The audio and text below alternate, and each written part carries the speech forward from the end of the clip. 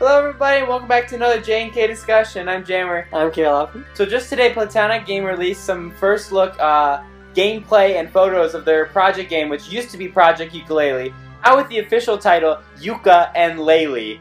Play on words of ukulele, like banjo. Anyways, so their Kickstarter will be opening up May 1st, which is tomorrow, so we'll be getting probably some new information then as well. So, Kirill, overall first impressions of just the screenshots, the gameplay, and overall look of it. So I actually do like how it looks. I think it's kind of fun, the characters that they chose to go with. The little chameleon and the bat.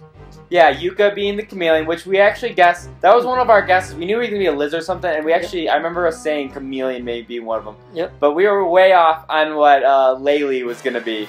I think one of the ones they said was an owl, so that's close enough. They got wings. Yeah, I don't know. I mean, it's kind of interesting that how small Laylee is compared to Yooka, you know what I mean?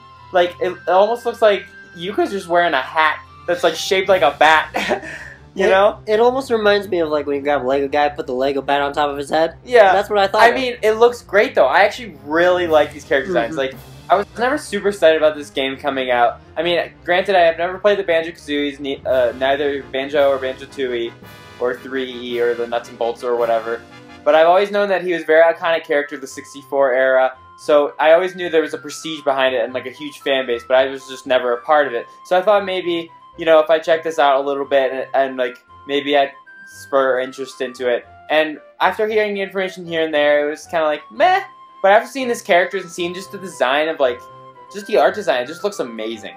I don't know. I thought it looked really pretty. It does look really nice. I was actually surprised, as you know my standpoint on Banjo-Kazooie. Absolutely not a fan. But this game actually looks like one that would be interesting to watch, if not play a little bit of. Yeah.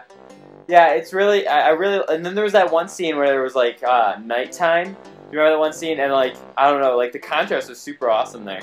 Yeah, it looks like they put a lot of focus into it, which is nice because it's kind of the revitalization for them. Other than that small tidbit that we saw for the Kinect when that first came out. Yeah. But overall, I'm surprised that they put forth so much effort just to get this one put out. Yeah, and this is a Kickstarter. Yeah, they're not using their iconic characters. They've made new ones. Yeah, because like aren't usually Kickstarters literally like concept art and like ideas, and it's like, hey, give us money so that we can actually do the ideas. Exactly, and this one actually has a basis to it, which means for it's Kickstarter, a full playable game. Well, not full playable, but like it looked really polished in the game that they're playing. Like there wasn't any like frame drops. I mean, it looked like they're smoothly really jumping around. You know.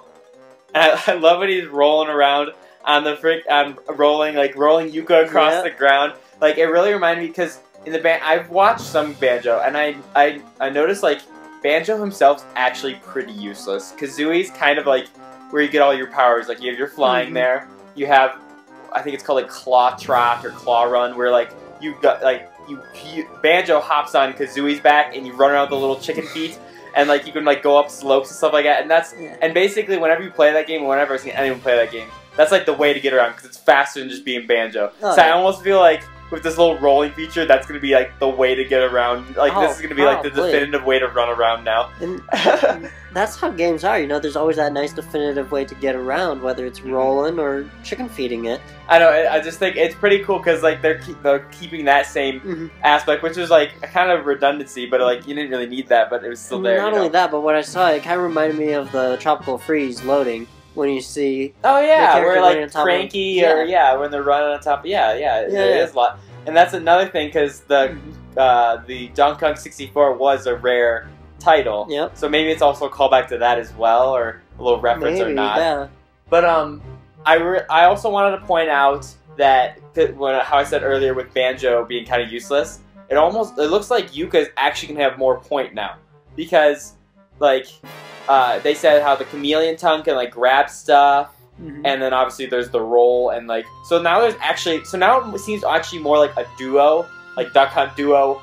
Or any other duo, rather than literally like Kazooie having all the powers and Banjo being like a pack mule, or you know. Yeah. And not only that, but if you're playing a chameleon, they might have some sort of like stealth mode that you can. Yeah, that'd be so cool. I think that'd be sweet to blend into like your background if they could do something like that. Of course they could, and then maybe like what else? Like stealth. You could do changing colors, or maybe like something maybe have to do with, like, because you know how chameleons can move their eyes separately. I don't know how they'd even incorporate that, but I'm sure they could figure out something, like, make it where you have to, like, trigger panels or something like that with your eyes, or I don't know. And then, all the things they could do with now Yooka being a bat, there's the sonar capabilities, you can shoot sonic waves, they said. You can make, you know, the flutter fly. So there's no word on, well, obviously because it's still Kickstarter, but there's no word what console this is going to be for, but we can always speculate. I'm feeling, well, they did announce, though, that if this comes through, they're going to do exclusive early access to Steam account users. Yep. So it's going to come to PC first. And then we could easily see the two big ones, PlayStation, Xbox One. Do you think Wii U's got a chance? Even if it's not the same day, even if it's later on, do you think they have a chance? I think Wii U definitely has a chance with a game like this. I mean, it's really open-ended, so there's a lot that can be done to make it work for the Wii U.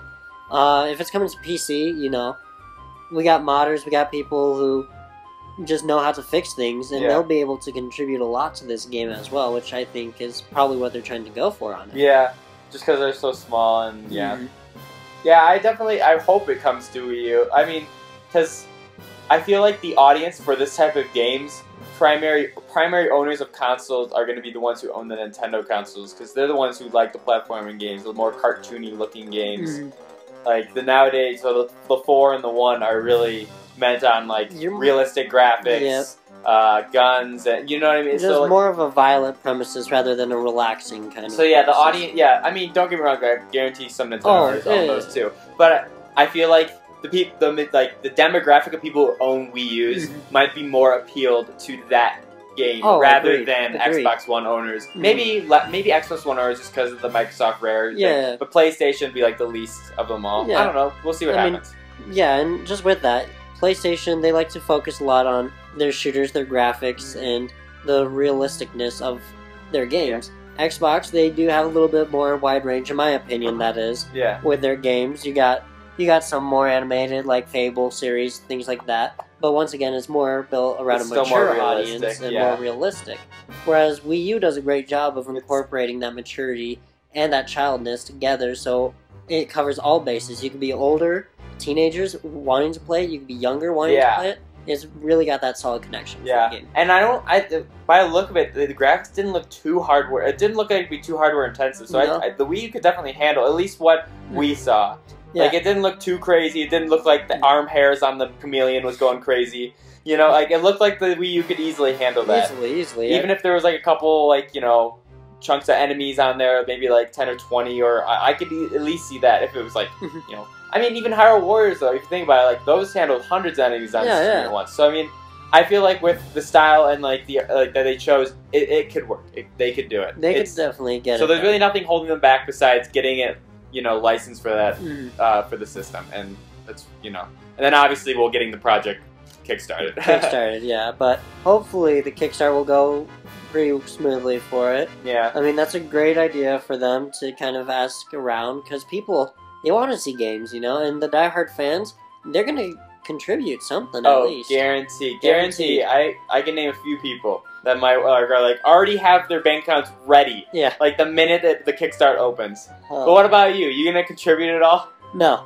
Not with the gas I gotta pay for. No. No, I don't think I will either, to be brutally honest. I mean, I don't know. Yeah, we'll see. We'd have to see. If they'll give me a free copy of the game or something like that, or, you know, if I, like, pay $60 and then I get the copy of the game when it comes out or something, you know what I mean? That'd be a pretty cool deal. Like, if they did something like that, I doubt it. Yeah, but I highly doubt it, yeah, if they did something like that, then might as well, then I'd be already paying for the game. Yeah. Granted, if it doesn't come out for Wii, I'm a little out in the bush right there, but... yeah. If it becomes a PS4 exclusive or PS3, then we're both doomed. Yeah, oh my goodness. Alright, so is there any final thoughts you want to wrap this up with? I'd say for Yooka and Laylee, I'd say that their character design looks great. It's got that nice kind of childness but seriousness to it. Yeah. It's going to be fun seeing how it develops further on. I'm excited. If it develops, of course. But we're going to say it is. I guarantee it will, yeah. Almost guarantee it. Yeah, I just really love the designs. And just Yooka Laylee, like, that's just great. Like, it took me a second when I read it. I'm like, what, Yooka? You know, it's like, it's just like they're doing a really good job, especially for what they're trying to capture, being the original Banjo-Kazooie audience.